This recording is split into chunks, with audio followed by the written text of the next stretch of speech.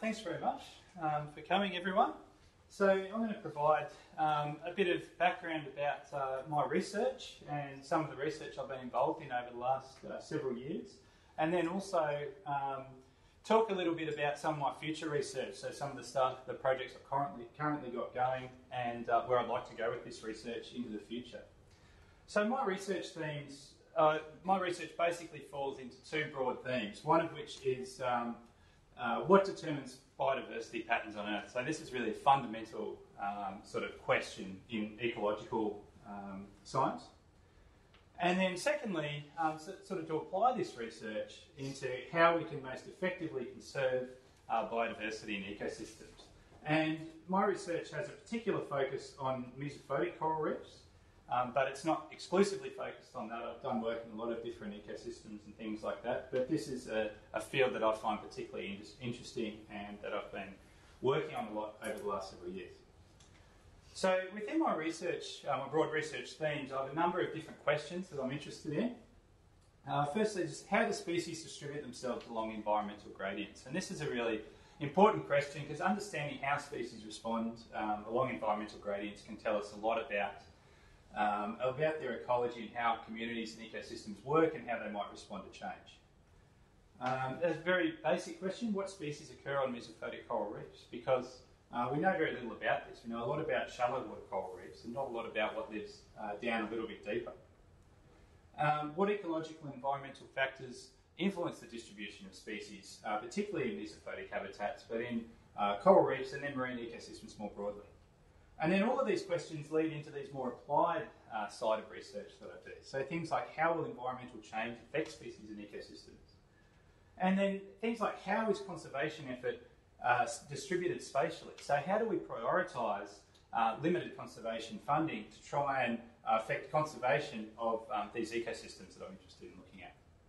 So all of these questions come together in how can this knowledge inform management and conservation of biodiversity.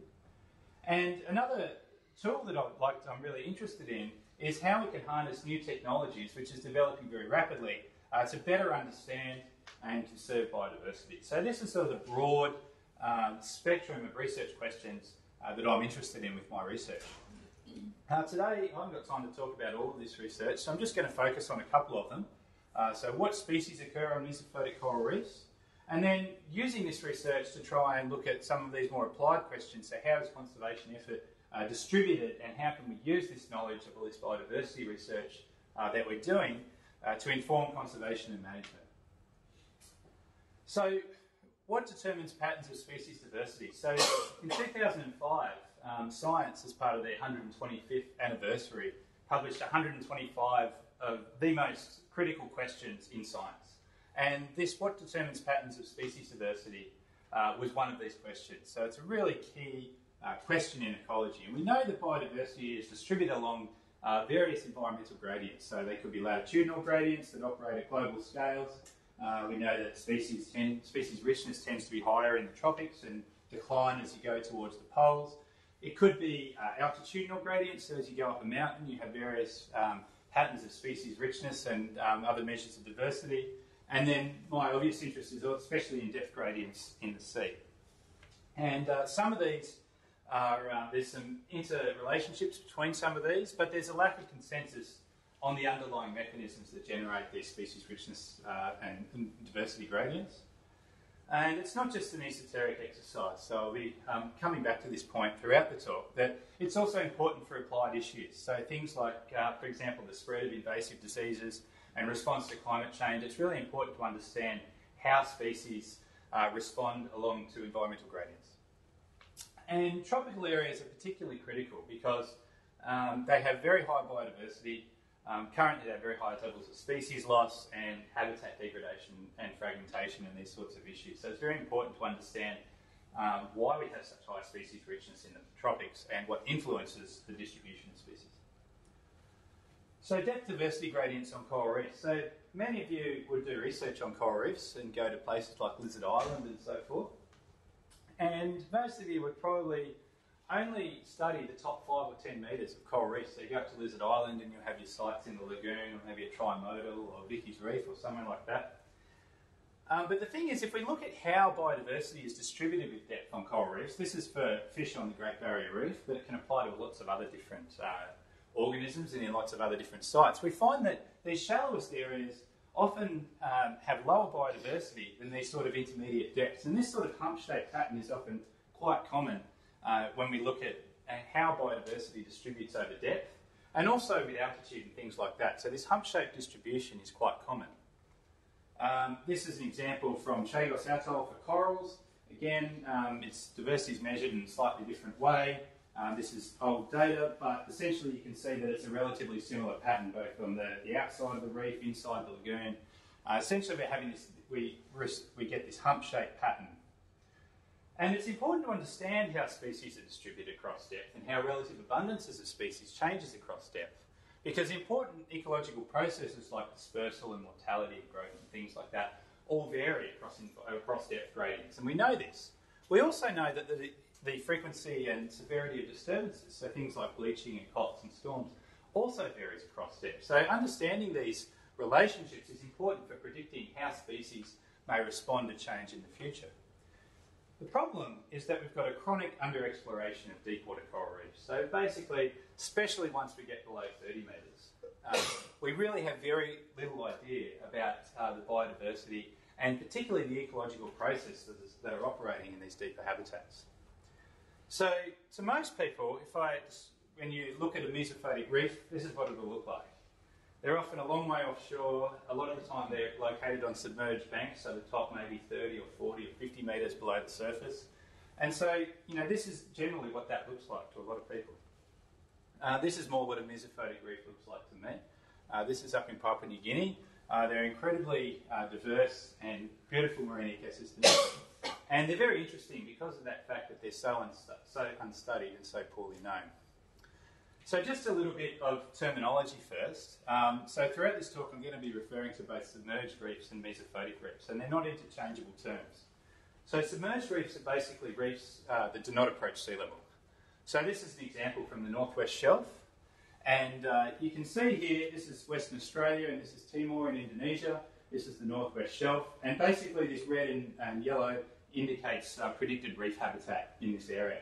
Now, the black areas indicate dry land, and you can see there's two of these, what we call emergent reefs. These are really classic atolls, Scott Reef and Ashmore Reef, beautiful big atolls, sandy lagoons, and islands, reef islands, coral cays, things like that. But you can see that only a tiny fraction of this reef habitat is actually occupied by these shallow water reefs. All the rest of this is actually submerged banks, and we're finding that these banks now are incredibly diverse ecosystems. They're very important for fish, and particularly for large pelagic fish and things like that. And actually, there's about 20 times more habitat below 20 metres on the Northwest Shelf than there is above 20 metres in this particular region. So these submerged banks are very common, and they're very diverse ecosystems that we currently know very little about. So mesophotic reefs are slightly different.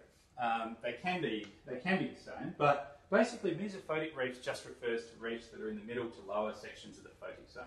So the upper level for a mesophotic reef is taken as being about 30 metres generally, but there's no biological reason for that. That's basically how deep we're allowed to dive. So people, once you get below 30 metres, then it's mesophotic. And that's just been a term that's been adopted. So some of these submerged reefs may be mesophotic if they're in those depths. But basically, once you have coral reef, could be a lower reef slope of an atoll or something like that. Once you get below about 30 metres depth, you're into the mesophotic zone.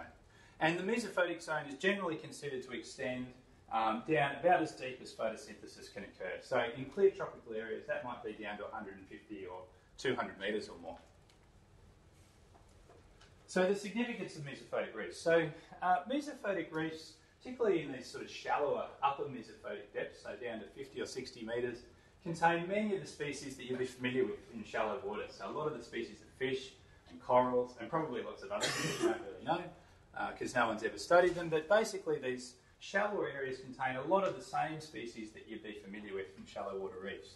But they also contain, they're very unique because they contain a lot of what we call these depth-endemic species that only occur in this very narrow band in the mesophotic. And these are just 3 examples, and all 3 of these I've chosen because these are all species that we've found in our research that have been new records for Australia. So firstly, this is a Cropera tenella, which is one of these deepwater aquapora species, which was previously only known from the Coral Triangle, but we've now found it in multiple parts of Australia on the Great Barrier Reef. This is a pygmy seahorse, Hippocampus denise, again only previously known from the Western Pacific. We collected it from about 100 metres depth in the Coral Sea. And this Odontantheus tupui, this is a deepwater planktivorous fish. And again, previously it had only been known from French Polynesia, and we recently reported for the first time that this species clearly also occurs at Osprey Reef in the Coral Sea in Queensland. The other reason mesophotic reefs have generated a lot of attention is that they have the potential to act as refuges for shallow water species, these depth-endemic species from environmental stress. And this is a schematic diagram that we published in Nature Climate Change a few years ago that basically just illustrates, conceptualises this deep reef hypothesis. So essentially, there's, as we all know, there's many threats facing coral reefs at the moment. But many of these pressures, particularly things like sedimentation and coastal development and fishing pressure, tend to be concentrated in the areas that are easily accessible to people, so close to shore and in the shallowest depths. So we can see this indicated with this red colour here. And then also some of these disturbances like storms and bleaching and whatnot tend to diminish with depth. So these deeper areas on these submerged banks may provide a refuge for many of these species from these sorts of threats. The second part of this hypothesis, which is indicated by these arrows, is that potentially these areas can provide sources of larvae to reseed these shallower areas following a disturbance. So there's a lot of research going on into this question at the moment. I won't go into that in too much detail. We haven't solved the problem yet. There's seems to be a lot of geographic variability and things in the extent to which this happens. So how do we study mesophotic reefs? There's been a very large increase in research effort on mesophotic reefs, and this has largely been driven by improvements in technology over the last decade or so. So this is the main tools that we use for mesophotic research. This is an autonomous underwater vehicle, or an AUV, and essentially it's like an underwater drone. It's completely untethered to the ship, so we drop this in the ocean, we pre-program it and go off into the ocean for up to 8 hours, 10 hours or so. It comes back with beautiful stereo images of the seafloor. It also collects a lot of environmental data, so things like temperature and chlorophyll and salinity and all these sorts of things. And so it's geo-referenced to the ship, so it's very useful for repeat surveying of habitats and things like that. This is a remotely operated vehicle, an ROV, which is quite similar, except that the main difference is that it's actually tethered to the ship, so you can actively drive it around with a little remote control. And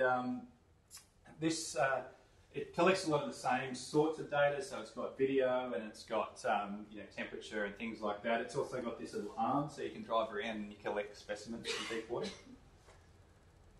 And then this is another technique that's used quite a lot. This is a closed-circuit rebreather, so technical diving, and this is becoming more and more common in many parts of the world. The huge advantage, this is Richard Pyle, who's a fish taxonomist in Hawaii, and he's one of the world leaders in mesophotic fish research. He's described many, many new species because he spends half his life diving down between depths of 100, 150, 180 metres collecting fish. And when you go collecting fish there, you tend to find that every 5 or 10 minutes you find something that's undescribed. So he describes these huge numbers of new fish.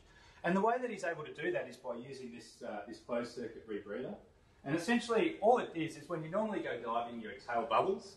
What a closed-circuit rebreather does is it actually recirculates your bubbles. You have a CO2 scrubber in your backpack here, and basically it removes the CO2 from the air that you're breathing out, and so you can keep breathing the same air. So once you're not losing your air to the water, you can stay down there as long as your CO2 scrubber keeps removing your CO2. So that can be 10 or 12 hours. So even if you go very deep, you have to do a very long trip back to the surface.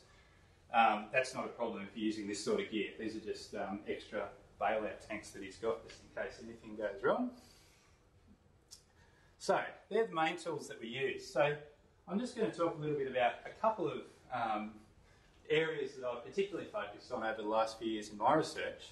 Firstly, what species occurs on mesophotic coral reefs? So this is one of my study sites from my PhD. This is Hydrographer's Passage, which is in the central Great Barrier Reef. It's about 200 kilometres offshore from the Whitsundays. You can see just here. And where we are here, this is a bathymetric map of the Great Barrier Reef outer shelf in this region. And where we are here is we're about 12 kilometres seaward of the outer shelf reefs. And you can see the depth scale here. So this is about 200 metres. And the tops of these shoals are the shallowest there at about 15 to 20 metres depth. And basically what we have is this series of reefs as we go down the shelf. Now all these reefs were formed during lower sea levels because as sea level moves up and down during ice age and glacial interglacial periods, it doesn't do so at a constant rate. It tends to do so quite rapidly, and then it'll stabilise for a little while. And where it stabilises, we start getting these reefs on the outer shelf. And so this is where the Great Barrier Reef would have existed during glacial cycles when the sea level was a lot lower. And then as sea level rises, these reefs become what we call drowned, but they now provide habitat for mesophotic coral communities. So this is just an example of the zoning of this same region, the Hydrographer's Passage. These blue areas represent the areas that we know support reef habitat. So this is the outer shelf reefs in this region. A couple of the tops of these shoals we know support reefs, but there's this huge area that was just this big, vast expanse of outer shelf inter-reef habitat. But when we map it in high resolution, we can actually see that the outer shelf contains a large amount of reef habitat. And just an example for these shoals, we put the AUV down to do some surveys on this particular shoal, and these are some of the images that it returned. These would be very familiar sorts of images. So most of you guys that work on coral reefs, acropora dominated communities, some of these soft corals, again plating, branching acroporas. So all of this reef habitat that's out there that's not currently mapped or regarded as reefs is potentially supporting a large amount of coral reef biodiversity.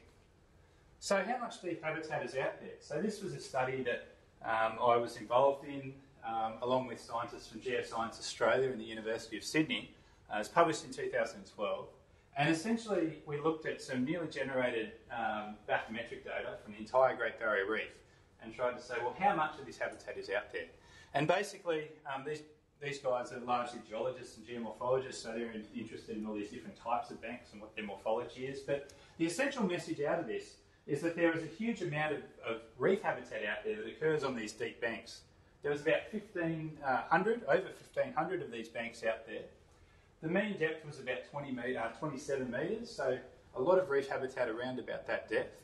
And the total area was about 41,000 square kilometres. So if we think about the coral reef area on the Great Barrier Reef, it's currently regarded as being about 20,000 square kilometres. So if we include this deep habitat as being potentially coral reef habitat, we're effectively doubling the amount of reef habitat that is out there on the Great Barrier Reef. So all this habitat's out there. The next obvious question was, well, what lives on it? So for my PhD, we did a month-long trip on the Southern Surveyor, which is a big 70, 80 metre ship run by the Australian government. And we did some dredging. That was the way that we collected physical specimens on this particular trip. And I focused on two particular groups, which was the octocorals and also the hard corals. So for the octocorals, we found that from just these 23 dredges, so not particularly long, 23 dredges, and we found 29 genera, and 5 of these were new records for the Great Barrier Reef. So octocoral taxonomy isn't resolved anywhere near as well as for hard corals, surprising as that might seem. But we did find that even at the generic level, there was this incredible diversity of octocorals on the outer shelf of the Great Barrier Reef. And to put that number in perspective, this is from Fabricius et al. 2008, and they surveyed 1,257 shallow transects all along the Great Barrier Reef, and they only found 30 genera of octocorals in all those surveys. So it's incredibly diverse. This here is Helliania, which is, that was one of the species that was a new record for the Great Barrier Reef. And we now know it's actually really common. If you go down deep enough, it's one of the most abundant species. The other group that we really looked at was the scleractinian corals, the hard corals. And we found three new records. This was just the original surveys that we did in 2007. 3 new species records, including this one, Acropora elegans, which is another species that only previously been recorded from the Coral Triangle. We extended the lower depth limits for many species. And we're adding to this list of species that we're recording in the mesophotic zone pretty much every time we go down and have a look. Not only that there's species that are new records for the Great Barrier Reef, species that are new records for Queensland, but also species that we thought only occurred in shallow water that we actually are now finding live much deeper than we previously thought. So the next question I had was, well, is there any consistency? Can we predict where we get different types of mesophotic communities on the Great Barrier Reef? And over a few years during my PhD, I managed to visit mesophotic reefs across a large area of the Great Barrier Reef, and this was published in 2012, so we've managed to visit a few more sites since then.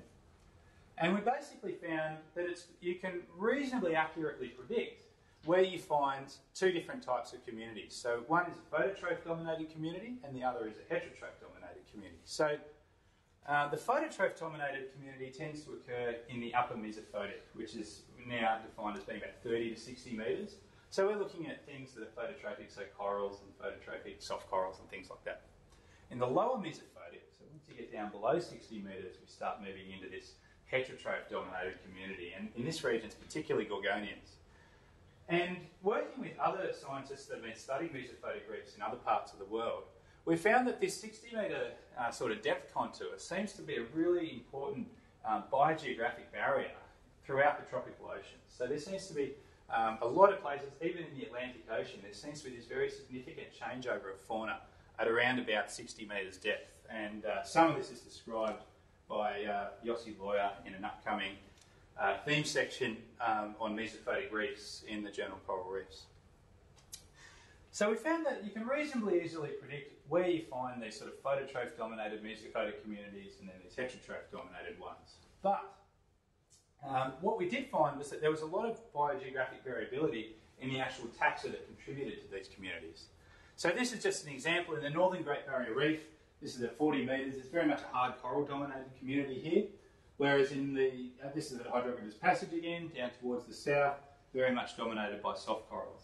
Once we get down into the deeper area, so this is between 100 and 110 metres, the communities become a bit more similar, very much dominated by these gorgonians, but there's also a few other things like sponges, black corals like this one here, and there is still hard corals, but they're very much specialised hard corals, not very diverse communities of hard corals, but very much these deep specialists tend to occur at these depths. So there's been a lot of arguing over the last sort of 10 years or so about where the mesophotic zone does it start. Does it start at 30 metres? Does it start at 40 metres? It's relatively semantic because, as we've said, it's largely determined by how deep people are allowed to dive rather than by any biogeographic or biological reason. But one of the questions we had was, well, where does the mesophotic zone end? And this is some work that we recently published from Osprey Reef in the Coral Sea, where we managed to get a very large ROV from Germany, and working with a team from Germany, we studied the depth zonation of the benthic assemblages at Osprey Reef down to about 700 metres. And what we found was that the mesophotic community tended to extend to about 200 metres depth, and then below that you had this very barren surface. So I don't know if any of you have seen yet the upcoming BBC series on the Great Barrier Reef. But you'll see David Attenborough actually gets in a submarine and goes down at Osprey Reef, down North Holland at this exact site. And he goes down to about 300 metres and he goes through the mesophotic, and then he sort of ends up in this sort of area. He says, oh, well, we're down at 300 metres now, it's fairly barren, there's not a lot here, and he goes back to the surface. But if he continued on, he actually would have found that once you get below about 350 metres depth, you start getting into this cold water community. And this break is caused by the depth of the thermoclines, which tends to fluctuate a bit, but generally between about 200 and 300 metres. And so because the thermocline is fluctuating, it causes this area that's very, where basically tropical fauna aren't able to live when the thermocline is shallow, and vice versa, cold water corals can't live when the thermocline is deep. But once you get below this area of fluctuating thermocline, you're into very, very cold, sub-Antarctic mode water, so only up to 4, 5, 6 degrees, and we start getting a lot of these very interesting deep water coral communities out at Osprey Reef, and these are likely to occur throughout both the outer shelf of the Great Barrier Reef and also out in the Coral Sea. So this was really interesting during my PhD. Out there and finding all these really interesting things and all these new records and stuff like that. But I'm also interested in knowing, all right, there's all this amazing biodiversity out there. How can we use this information to help conservation? So in the last few years or last few months, there's been a lot of debate or a lot of stuff in the media really about conservation of the Great Barrier Reef, and a lot of this has been spurred by port developments and dumping dredge spoil and stuff like that. And protection of the Great Barrier Reef has a lot of support from the general public, not just here in Townsville, Queensland, but all around Australia. The Great Barrier Reef is very much loved by Australians. And so when these campaigns are going on, we see a lot of these sorts of photos of these beautiful shallow reefs with turquoise waters and things like that. And it's very easy to stir up people's emotions and have them become very passionate about conserving this sort of stuff. And that's fantastic. But then what about these areas? It's much harder to try and get people to be very passionate about conserving things that they can't see. So what tends to happen is this sort of situation here. So when the Coral Sea campaign was going on, I did a bit of work with the Australian Marine Conservation Society, basically just providing them with information about the sort of things that were occurring at Osprey Reef, because the proposed marine reserve essentially did this. So you can see this is the area that's protected, a few little clownfish and reef fish and corals and stuff like that, and that's good. But this huge area of reef that supports, all these diverse communities of gorgonians and nautilus and sharks and manta rays and barracuda and diver Diane, all of these areas were completely unprotected. And this came out in about 2011, but I was actually really impressed because once we actually started looking at this area, it was actually really accurate. It's exactly the same sorts of things. This is Osprey Reef down at about 70, 80 metres depth, and that's what it looks like. It's absolutely beautiful. So when we're looking at conservation, there's two main reasons that conservation efforts tend to fail or not be implemented. One of these is the argument, there's not enough data to support MPAs. The argument that there's absolutely no reason, no evidence to put in an MPA unless we have exhaustive scientific data on exactly what's there, and we can prove that that area is unique enough to be able to warrant basically the implementation of protected areas. And some governments are quite sympathetic to this particular view. The other thing, if sometimes marine reserves in a large part of the population are actually quite well supported, but what can happen in these situations is sometimes governments will go out and declare very large marine protected areas, or VLMPAs. So you say, we've got a marine protected area we've declared, and it's 10 billion square kilometres, it's the biggest one in the world, it's absolutely fantastic, it's going to do all this stuff. But the problem is, as Bob Pressey continually points out, that a lot of these areas are what we might call residual reserves. So they're often placed in areas that are potentially politically expedient, that have very few threats. And really the idea of marine protected areas is to put them in areas where they actually protect biodiversity.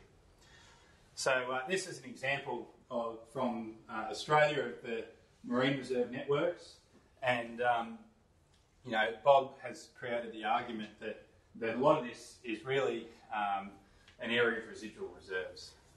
So they're not being as effective as they could be. So when I was doing all this work on mesophotic biodiversity, I would constantly go and speak to management agencies like a Broompa and say, look, we're finding all this awesome stuff, and you've got all this biodiversity that you didn't know about, and all these habitats, and isn't this fantastic? It's really exciting. And they said, yeah, that's cool. How did our rezoning go in 2004 at protecting all of these habitats, these mesophotic reefs and deep waters and stuff like that? And what we actually found was that even though they didn't know that a lot of these habitats were there, some they didn't know about at all, some they sort of had some idea there's something out there, we don't really know a lot about it or where it is exactly. But what we found is that we basically looked at 39 different habitat types that we've identified since this rezoning. And we found that for basically all of them, they managed to achieve their target of 20% representation of each habitat type without even really knowing they were there. So they protected them incidentally. So how did they do that?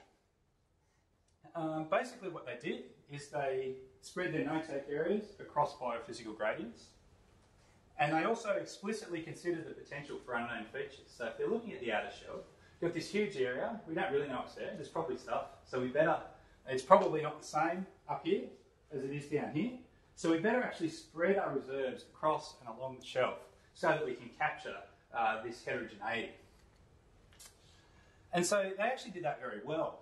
And then one of the interesting things that happened, this is basically how they spread their reserves.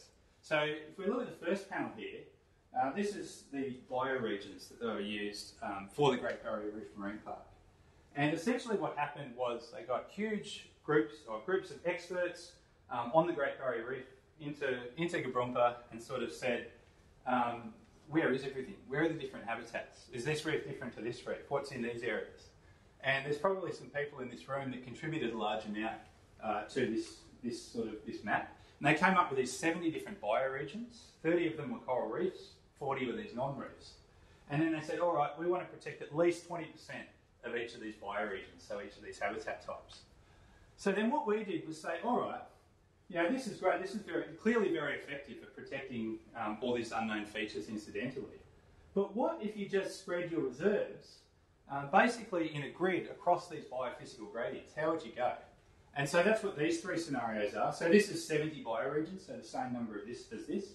This is 35 and this is 140. So it doesn't matter how big or small your grids are. And what we actually found was that in terms of incidental representation of unknown features, that all of these models basically performed equally well. So this is important because what it shows is that distributing your reserves across the network is really important in terms of protecting different types of features. And then, but also, if you're thinking about an area like the Coral Triangle where you're never going to have exhaustive scientific data about where different habitats are, you can actually very effectively implement protected areas that incorporate, even incidentally protect unknown biodiversity in deep water or things that you didn't even know were there, if you take these robust approaches. So that's just a little bit of stuff I've been working on recently. But for my future research, I have two really key areas that I'm interested in pursuing moving forward. First is to continue mesophotic coral biodiversity, and the second one is to apply trait-based approaches to ecological and applied questions. So, mesophotic research first. So mesophotic research has been in a very descriptive or discovery phase recently. So a lot of the mesophotic research that's happened over the last 10 years has been things like biodiversity surveys. So we go somewhere like the Great Barrier Reef, or we go in Curacao or wherever it is, and we say, all right, what's down there? This is the community, these are the corals that are there, these are the fish that were there, these are their vary with depth or whatever. A lot of new species descriptions because they're so unknown, so we're constantly getting new species described from these habitats. And also some work on things like connectivity. So are mesophotic populations connected to the shallow? Are they connected to other mesophotic populations? That's pretty much been the research that's been going on.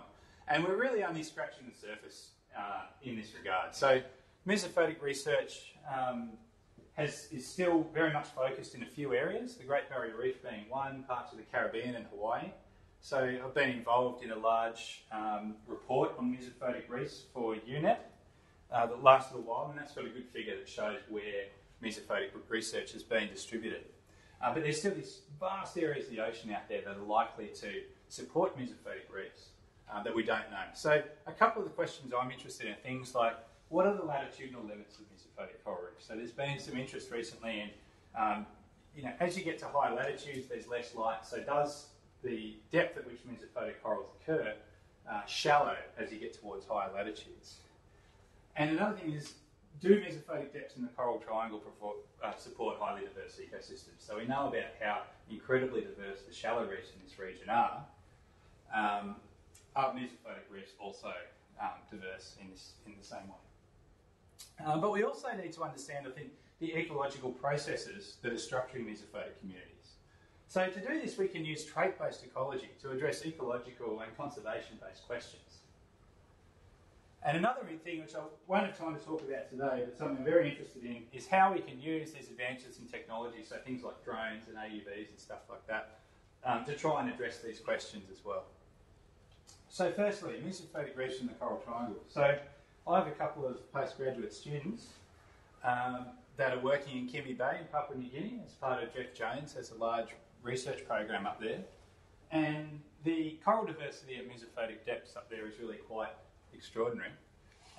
One of my students is working on that, trying to describe that biodiversity, but also just the abundance of corals. So even when you get down to 40, 50 metres in Kimby Bay, the coral biodiversity, the coral abundance is exceptionally high. You've usually got coral cover at least 40, 50%. And there's particularly a high abundance of these deep specialist aquaporas. And I find these really particularly interesting. So Acropora is was the most diverse genus of shallow water corals. But the more I look at these, the more I'm convinced that the taxonomy and ecology, in particular these ones, is very poorly resolved. They're extremely abundant, there's heaps of them, they're all very strange, and we know very little about them. So I'd really like to try and get onto understanding the diversity of these deep water aquapora. And looking at the coral triangle, this is something that we can really link in with other groups that are doing this sort of research, particularly on other taxa. So collaborations with, I've got colleagues at the Bishop Museum in Hawaii that are really looking at fish and gorgonians in particular, and also groups like Conservation International. They're always looking at the biodiversity, particularly in these coral triangle regions, as a way of promoting conservation. People like Mark Erdman have been collecting and describing many, many new fish from areas like West Papua down from these mesophotic depths. So my other interest is at the other end of the spectrum, mesophotic coral reefs at high latitude. So the southern Great Barrier Reef supports extensive submerged banks. So here I've just called them the northern shoals. So you can see this is the Capricorn Bunker Group, this is the Swains, Heron Islands here. I've just called them the northern and southern shoals, and both of these has been some preliminary work that aims at using bruds in these areas. And then also the Gardner Banks down here off Fraser Island. And most of these banks are about 15 to 20 metres depth on top, and we know that they're occupied by corals. So this is some research, or some data that was collected recently by AUV. And hopefully you can see that, but this is basically a huge stand of aquapora. So this went on for like at least a kilometre, as long as the AUV went. So this bank, which is actually down here in these southern shoals, we just went over it for miles and miles, and it was just a cropper. So this is a very interesting area. Firstly, to know about what species are there. So looking at the data, there's at least, there's a number of species there. But also whether this area might present a refuge for corals for the GBR. So this isn't actually a particularly new idea. So there were some geologists that I've worked with from the University of Sydney that are now retired, that were looking into this question in the 1980s and 1990s, but more from a geological perspective. Have these areas supported this? Have these areas supported coral biodiversity or higher coral biodiversity in the past? So that's something I'd really like to move into moving forward.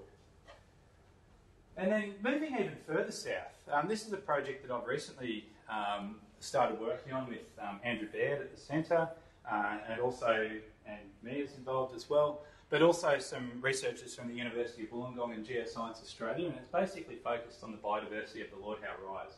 So Lord Howe Island is the southernmost coral reef in the world, and what we found when looking at this is data collected by Tow Video, is that even though we're at 31 degrees south, so Paul's Pyramid is very close to Lord Howe Island, it's actually south of Lord Howe Island, that we actually found there was a very high abundance of scleractinian corals at depths between about 30 and 70 metres. So all of these different types of fabids and things like that, and even aquapora, are growing at depths down about 50 metres at 31 degrees south out on the Lord Howe Rise. One of the interesting things is that we found some new records of corals for Lord Howe Island. So there's species occurring in the mesophotic that are typical shallow water species, but they've never been described previously from the Lord Howe Island region. They are down at mesophotic depths.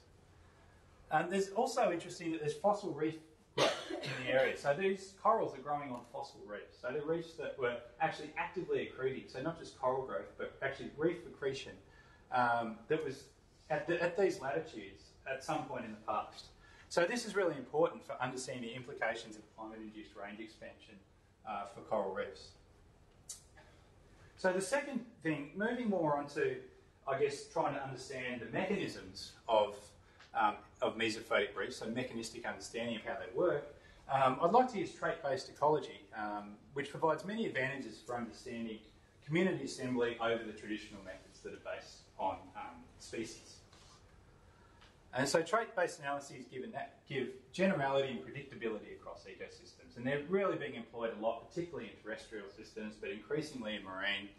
And what you can do is you can use traits of species to ask questions like what traits are linked to species' propensity to do things like have a large geographic range size, potentially to expand geographic range to track climate velocity, so what things are linked to whether a species is likely to be able to do that or not.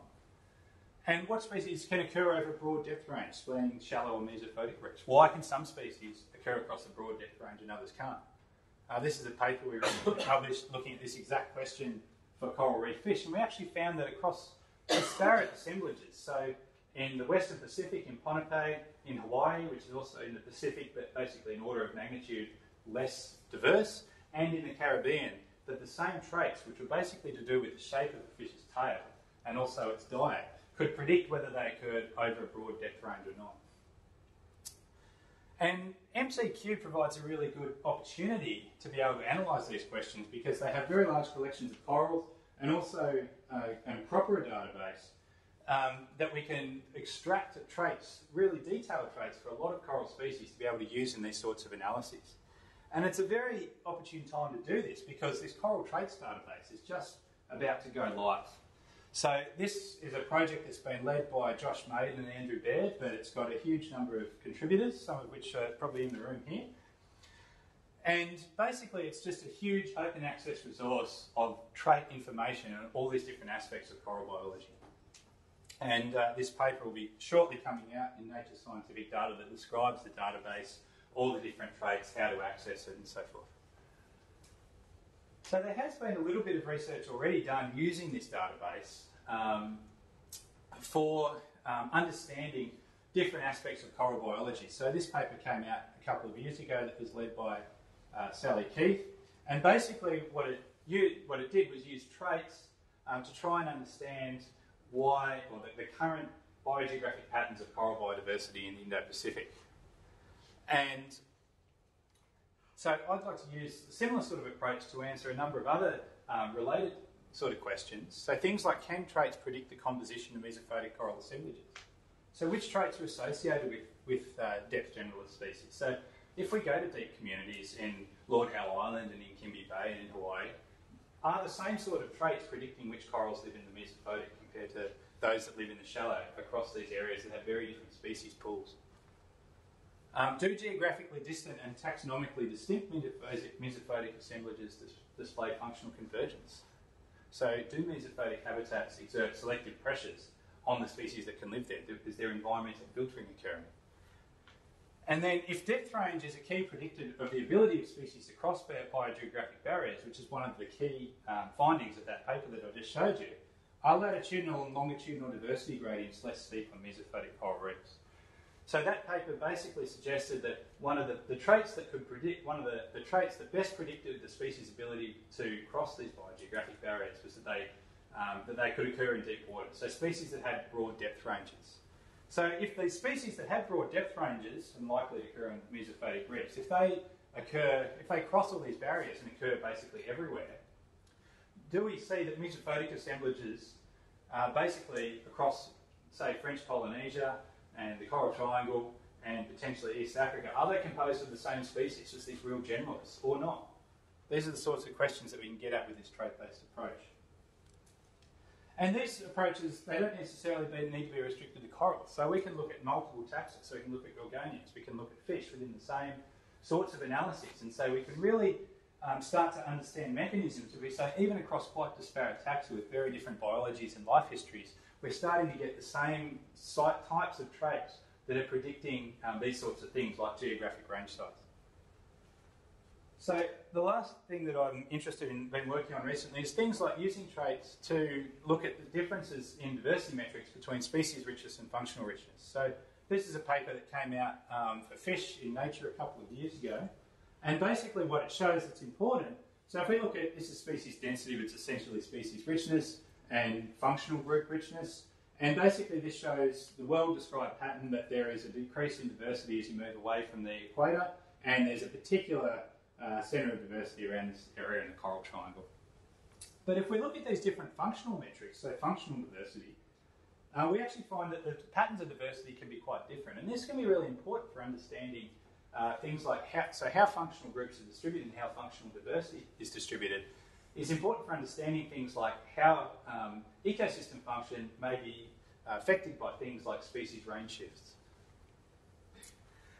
So it's not just an esoteric exercise, as I said. So mesophotic reefs are very difficult to survey. You're never going to be able to go out and replicate, things like Terry surveys where you get to go across the entire Indo-Pacific and survey deep reefs. It's just too expensive. So using these trait-based approaches is really important because we can make very general statements about the nature of mesophotic reefs. So traits can be used to understand assembly rules influencing and structuring mesophotic communities without necessarily going to this exhaustive survey effort. And just as an example, this is a paper that was recently, is about to be published, and it's been accepted by my colleague Osmar Louise in Conservation Letters. And essentially what he did was apply this approach to these sort of data deficient environments. So in this particular case, he was looking at gropers. And they're obviously a very common fishery target species. And so the IUCN has gone and looked at which species are most threatened. But the problem was a huge number of the species are data deficient, so we don't really know. So what Osmar did was he used this trait-based approach to say, all right, here's the species where we know these are the traits that they have. And then using these, what traits are most likely to make these species vulnerable or not? So basically we can say, all right, we know that these traits are associated with the vulnerable species and these ones not so much so. So applying this to the data deficient species, we can now say that, well, for these data deficient species, we don't really know, but these ones are likely to be much more endangered than these ones. So if you're looking at prioritising conservation money or actions, you can probably target it towards these types of species that are more likely to require conservation actions. So that's a summary of my talk. So just some publications. So some of these, my publications, most of them in the last 5 years or so. Some of them are very much sort of pure research and some of them more applied research. And thank you very much to all these different people.